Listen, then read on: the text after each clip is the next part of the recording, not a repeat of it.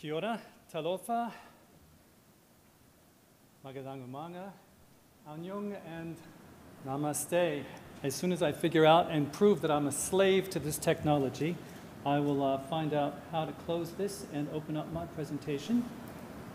And if there's a tech person somewhere, that would probably speed things along, because I'm not very good with these touch boards. I'm delighted to, I will let you do that, if you don't mind. I'm delighted to be with you this morning. I want to acknowledge all the people here that I know and work with and am associated with over time. It's wonderful to see you here. Thank you very much. I also want to acknowledge all the people that I don't know and haven't met that are here. It takes very great courage to walk in the door of an event like this if it's not a familiar space to you. So I want to acknowledge that this is a risk that you are taking, and I want to thank you for being here. There are a lot of people who have worked on these issues for many decades who are here and seated around the room. And there are some of you for whom this is an entirely new experience. And I think that's wonderful, and I salute you for being willing to be here today so that we can move beyond all of that. In some ways, anything that I would say today is, at this point, is quite possibly redundant, because we've had some outstanding speakers who have raised many of these issues already. But perhaps there are one or two ideas that I might present to you that you can then take to lunch, and I am mindful that lunch is next.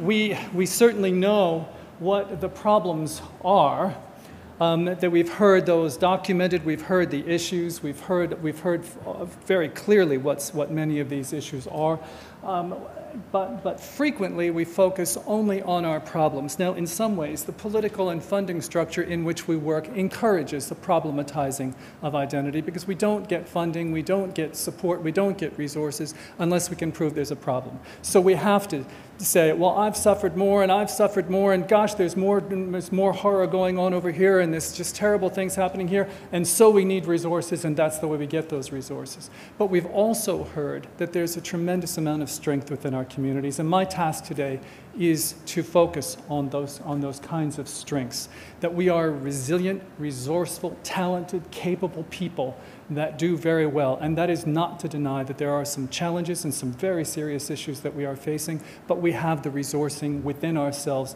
to meet some of those needs. As you've heard many times, and each speaker has dealt with this issue, and I'm going to do it too because I have an opinion about it, but I'm not dogmatic about it. Language is fraught, and I choose to use sexual and gender minorities, not because I say, oh, I'm a sexual or gender minority. You can identify yourself however you want, and I celebrate that, but we need to talk about collectives and groups of people. We obviously cannot use not heterosexual. That's completely inappropriate. Some people don't like to use the word queer. I'm sorry, I just can't bear I know I'm walking against the wind here, but I cannot identify myself as a rainbow person. I just can't do that. I am more of a storm cloud that produces the rainbows. And we have all this LGBT, I am not an acronym. And we need to find a way to talk about ourselves where people don't stumble over it or get terrified that they're going to leave out a letter and somebody's going to get offended and jump up and down at them. So we need to find a better way to do that, and I think the collective, for the moment at least, is sexual and gender minorities. And of course, we know that there are many things that divide us. Language is one of those things, and we've got a whole lot of different kinds of ways to refer to sexual and gender minorities throughout the world, and I've just thrown a few up here that you might be familiar with, and I don't want for a second to suggest that these are equivalent terms to gay, lesbian, bisexual, etc., because of course they're not, but they are ways of identifying sexual and gender minorities in different cultures and communities around the world. And that's one of the things that divides us, is that we are so different. And that's one of the challenges that we find together. But there are some things that unite us. This photo was taken off a bus stop, not far from where I live. The things that unite us, that we can come together on, are things like oppression, are things like social exclusion, And things like, oh, and here I'm going to use a very big word, epistemological frameworks, and I'm going to explain what I mean by that. But what I do mean by that is worldviews, how to be a simple way to understand, or how we know what it is that we know. I believe that there is such a thing as a queer epistemology, a queer way of looking at the world and understanding the world, and it's focused on two basic principles. The first is alienation, that we have an experience of ourselves as different. And the second is disclosure, that we have to announce ourselves in some way. And those two things are mediators of a queer epistemological framework which shape the way sexual and gender minorities live in and understand and interpret the world. That's the way we process information, and it's also the way we create coherent communities. Those experiences are fundamental to who we are, and for those members of sexual and gender minority communities in the room, it may be the only thing that we share in common, other than oppression and exclusion. Well, when I say alienation, what we need to be aware of is that we are surrounded in our lives by opposite sex attraction images, heteronormative images that just fill our lives and tell us and teach us what's normal. And we have to separate ourselves from that. First of all, we don't feel like we belong to those things. We have to reinterpret ourselves, reinterpret those images in order to feel like that we're a part of that in any way. That telecom ad with the grandfather and the tear down in the eye, the Fiji advert, you know, of the happy couple frolicking on the beach with the very dark pilot. That's wrong on so many levels. And we have to reinterpret that image to see if that's meant for us. Is that a safe place for us to belong to? And we have to assess that, because that's what we automatically do, and most of us don't even know that we do that constantly. We're always assessing that environment. We don't feel like we belong. And the second thing that we need to do with all of that, well, here's what we do all the time. We are continually having to reinterpret the world as a part of all of that. And we develop, and the second thing is disclosure. And we have to announce ourselves in some way. We have to disclose ourselves as not being part of the heterosexual majority. And we have to do that in some way. I did that by giving Michael a kiss on my way up here. And it's like, don't die wondering, folks, here I am. You know, and been that way a long time. We developed this epistemology because of heteronormativity, because we live in a world where heterosexuality is the predominant paradigm. It's what exists out there that that is continually reinforced by the images, by knowledges, by the way we live. And so that heterosexual identity is normative, which means most common, and therefore made normal, which is to say non-pathological, and anything else is not normal. So when we go out from here, I hope that we don't go out here and have gay lunch, because we don't need to have gay lunch. We have lunch, because this is our space now. Get used to it. All right. There's a constant. There has been a historical debate about how sexual identities become to be. And I think that the way we resolve those issues, and I want to introduce you to Philip Hammock, who's an American psychologist, who has proposed an integrated life course perspective on the development of human sexuality. And he suggests that sexual orientation is in fact biologically based, and then this includes arousal, desire, and intimacy, but he differentiates orientation from identity.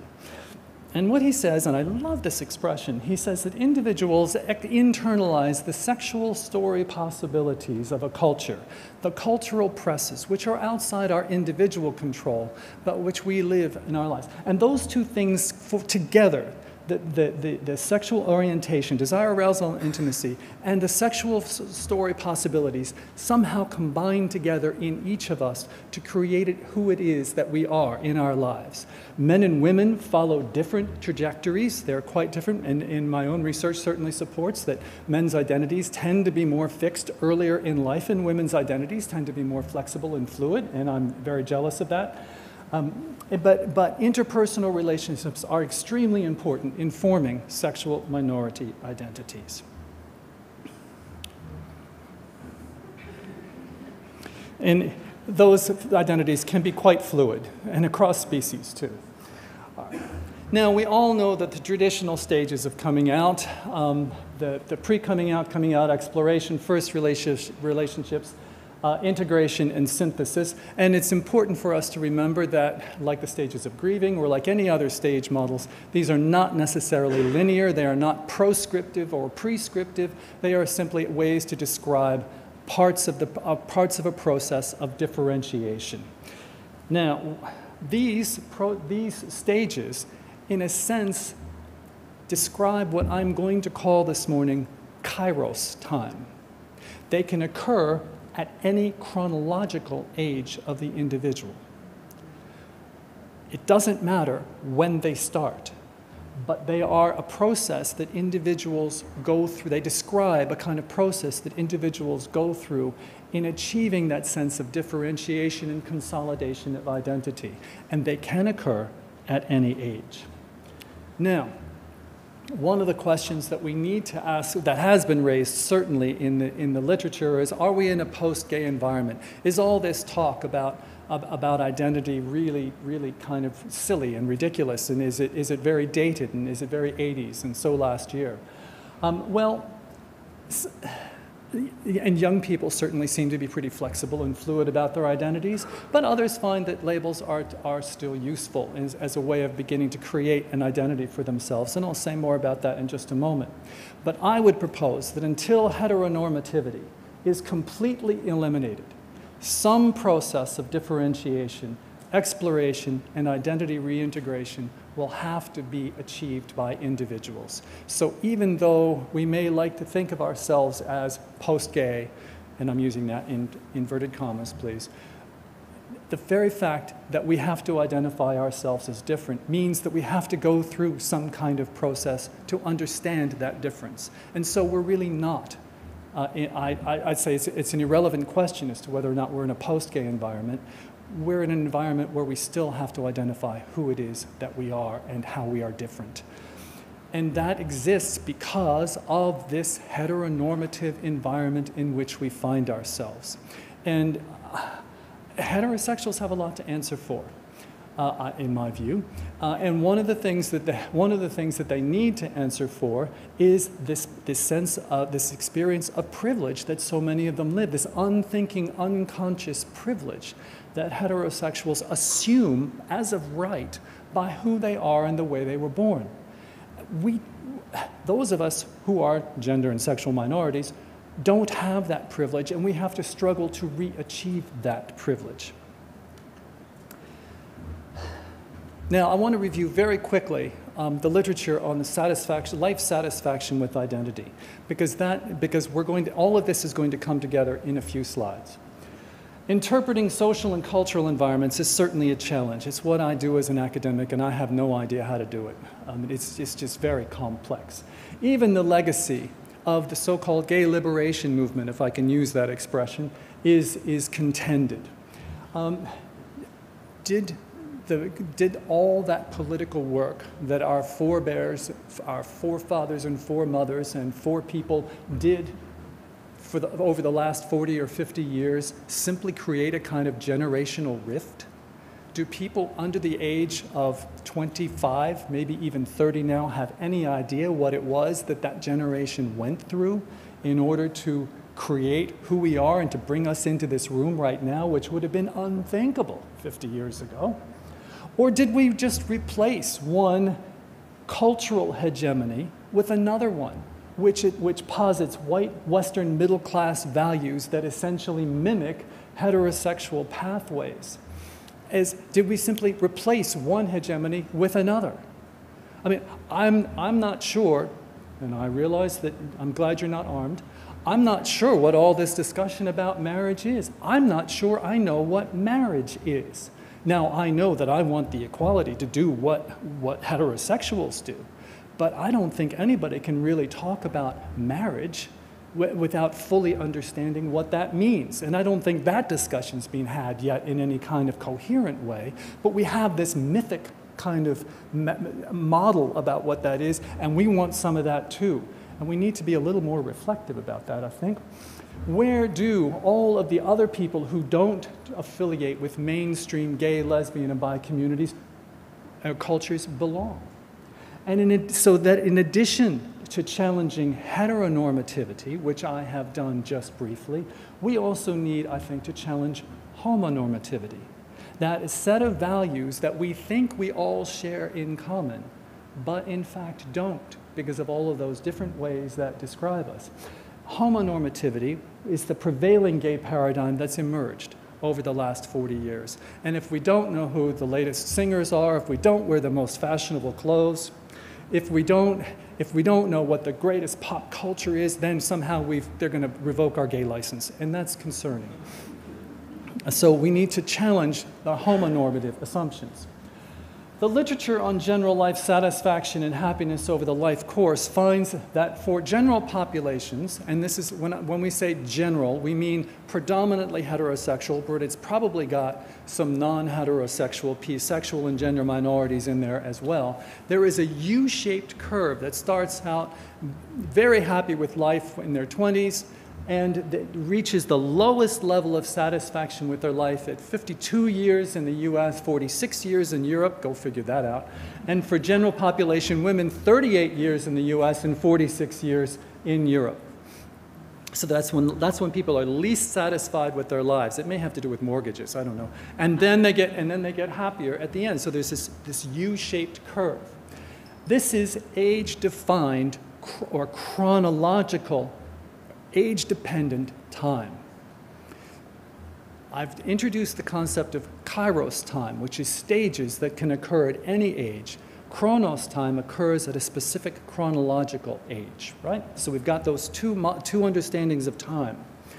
In self-identified gay men, happiness, satisfaction with life, and self-esteem decrease during the first stages of coming out, that kairos time, and increase over the latter stages of coming out, when they're beginning to reassemble and reassimilate their identities. I'm afraid I searched really hard and found no similar studies for women, so there's some work here to be done. Women, if you want to have some comparable data here. I really have looked for that, and there isn't any that I can find. We know that sexual minority youth experience higher levels of many problems, and there is an author, Cover, who challenges these notions and suggests that these behaviors might be related to other contributing factors rather than being caused by sexual minority status. What we do know, however, is that simply referring somebody to a community of like others, oh, you should go talk to such as this or that agency, is not a guarantee of successful identity development. One study found that youths referred to youth support groups increased the likelihood that a young person would use alcohol, drugs, and increase their risky sexual behavior because they found a community of like others. And it's like, oh, I found a home. And that increased their risk. What that implies is if your agency is not prepared to deal with sexual minority or gender minority young people, simply referring them to another agency may not be the answer. You've got some work to do as well. Now, sexual minority elders have both extra challenges and extra coping skills. We are not all bad, sad, and mad. The coping skills that sexual minority elders have found is belonging to a community, creating families of choice, having strong connections, serving as positive role models, living an authentic self, honesty, personal insight and a sense of self, increased empathy and compassion, I'm reading these off because it's worth saying them for whatever posterity is going to hear this.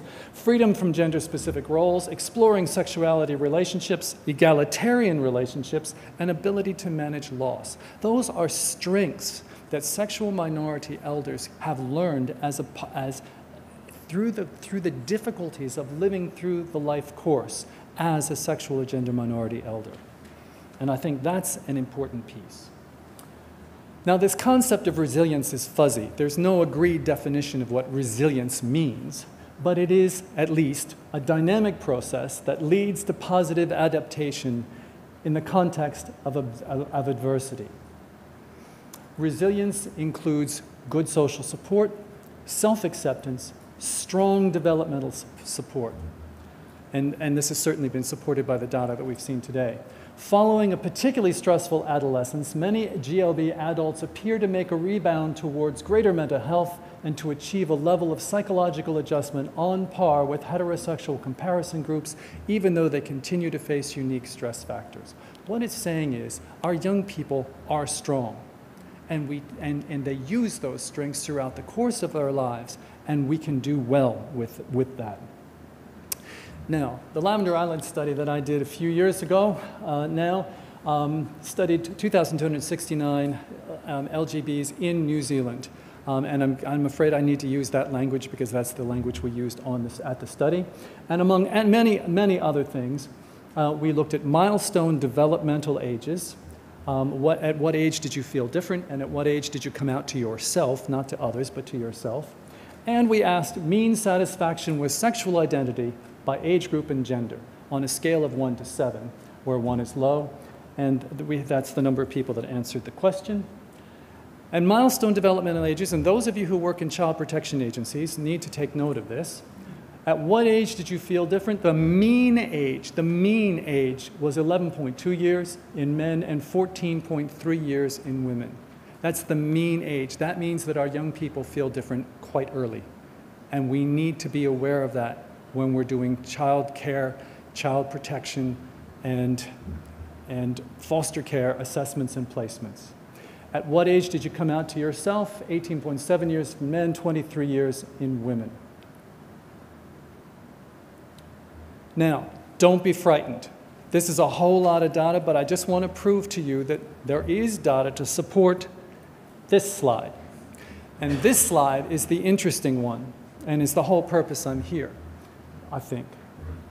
This is satisfaction over the life course. Mean satisfaction on a scale of 1 to 7 starts, there was nothing below 5, and nothing above 6.4, whatever.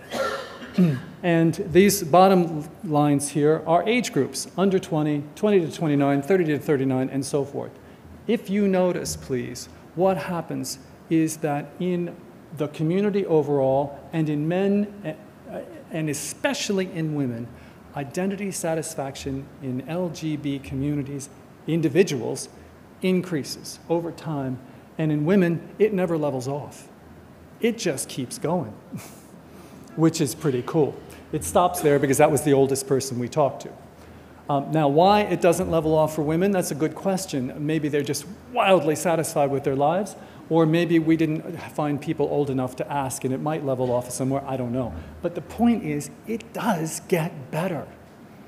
People are sexual minorities are extremely satisfied with their lives once they get through the first difficult period.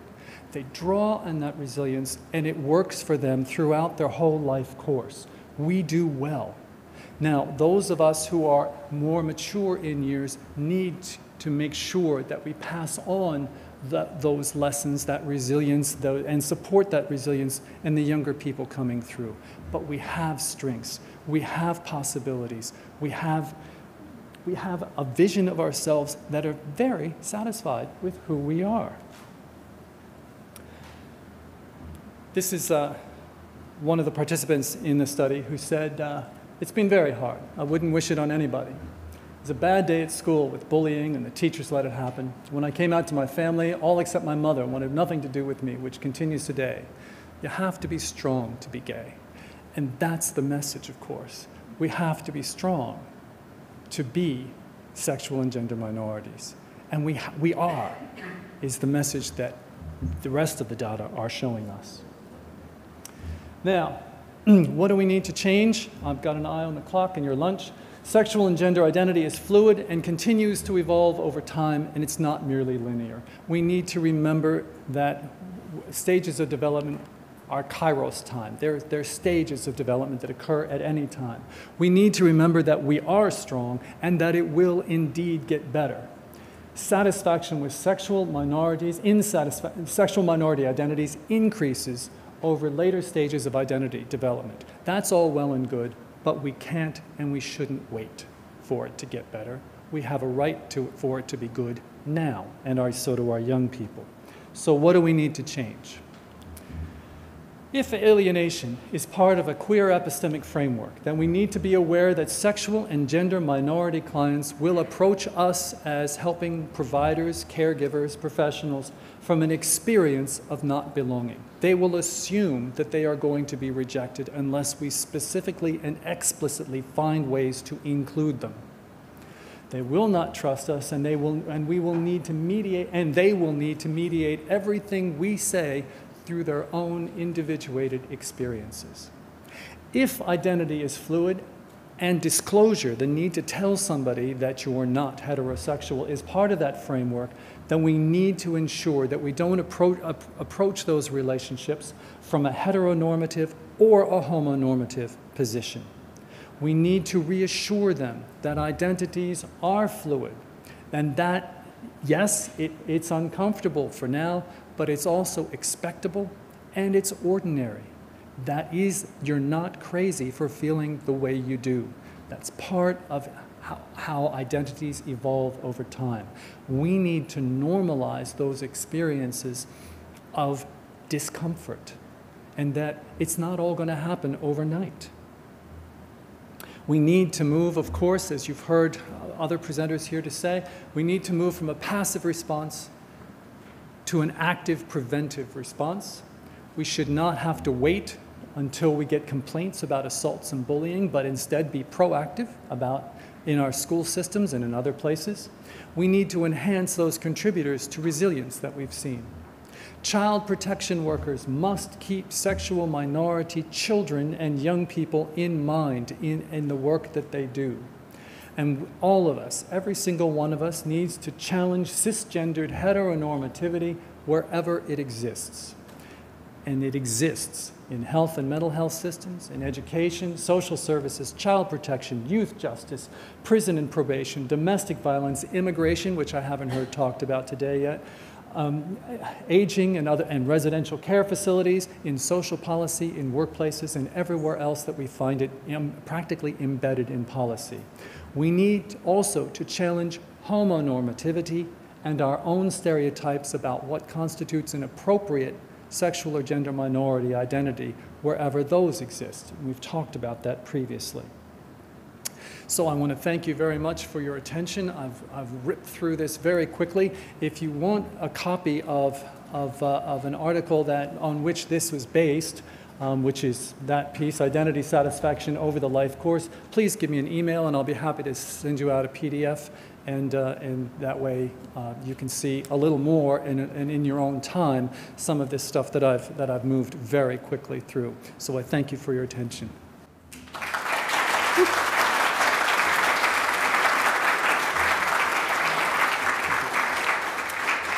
And we've got about five minutes for questions. So if there are any questions for Mark, over there. Stick with the mic. What's cisgendered? The opposite of transgendered. Okay, we don't need the mic. Yeah, you learned something. Take it to lunch. Any other?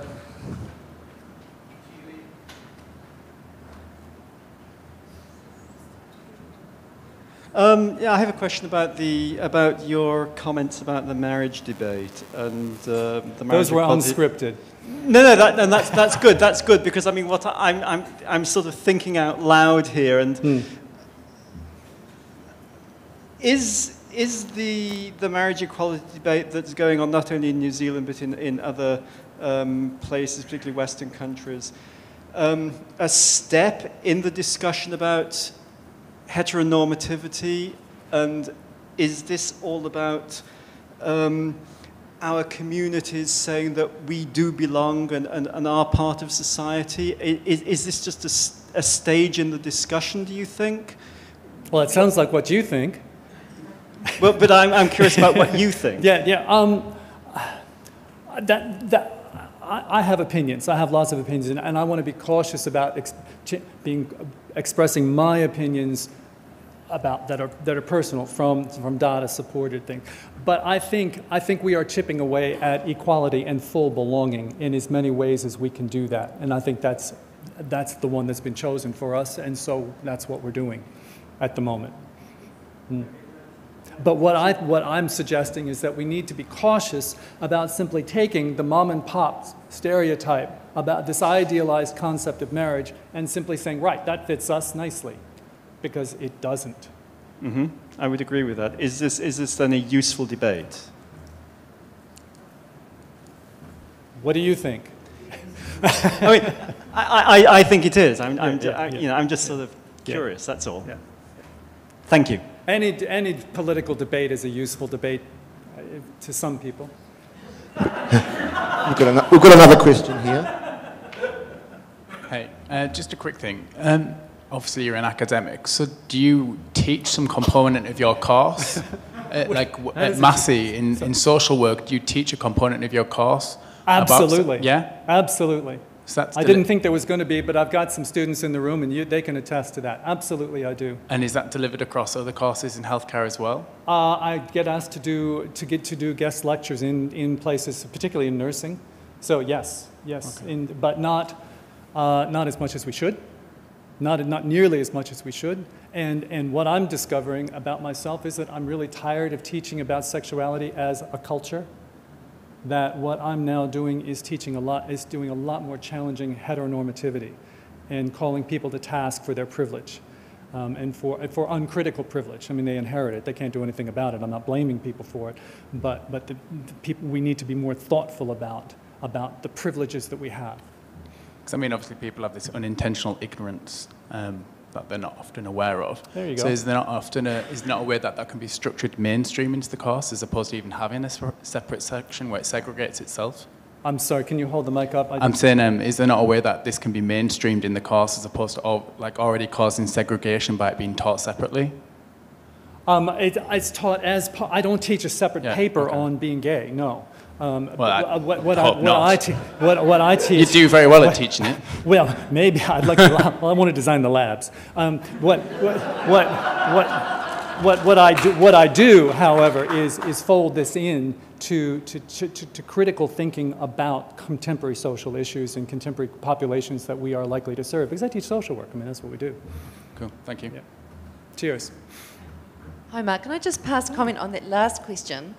The recent research that we undertook that resulted in the Let's Talk About Sex, Sexuality and Gender report, we interviewed, I can't remember now, close to 50 mental health professionals across a wide range of services, and 84% of those people that we spoke to said that they had never undertaken any form of training around issues relating to sexual orientation, gender diversity. So I think in answer to your question is no, we don't have a well-organised education program that should actually be right at that fundamental beginning of any health or service-related training. I thought the question was about what I did, and because I didn't hear all of it, I'm sorry, and I extrapolated. No, I'm just taking the opportunity to get on a hobby horse. Thank you. Yeah. Okay, you can have that one. Are there any more? Probably got time for one more question before lunch, or I want to be provocative here to stimulate discussion over lunch, so please. Yeah, hi, I'm not quite sure if this is really in your gamut or not, but a couple of years ago I was at a suicide symposium in another hotel that was predominantly about middle-aged men. And how it was predominantly about middle-aged men. Middle-aged men. I heard Malaysian, so it's good to clarify. And the risks that increase in that age group. And I was quite interested with your U-shaped thing there of life satisfaction and how They're that gonna be at the compares bottom. to gay men, and although it levels off less than gay women, but still isn't.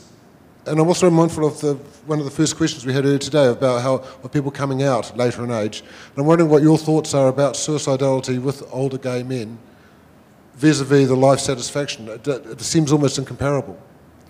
Well, I don't know the data on it, and so I'm not competent to speak to that issue. I think what we certainly have seen today is that these are very complex issues, and that there's not one triggering thing but that said, what I'd want to look at is, when we say middle age, are we talking about chronological time or kairotic time, which suggests that these men may be moving through their process and in fact are on that sort of downward slope of the coming out process before they tip up. I don't know, and we'd want to know more about that. And I think now's the time we take the chance to break for lunch. And so thank you again to Mark and all of our speakers this morning. It's been great. Thank you all.